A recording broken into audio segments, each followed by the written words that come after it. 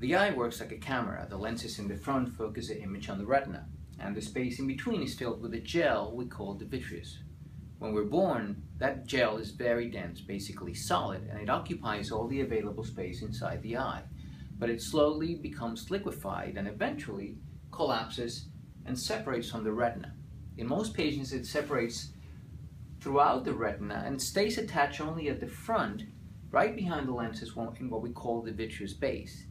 In some cases, the vitreous is strongly attached at the center of the retina, an area known as the macula. And if it can't detach easily from the macula, it can eventually start tearing it apart, even creating a macular hole. In some cases, this same process can take place in the periphery of the vitreous. In the peripheral retina, the retina is thinner, and if the vitreous can't easily separate from the retina, it can tear it. And that's what eventually leads, in some cases, to retinal detachment.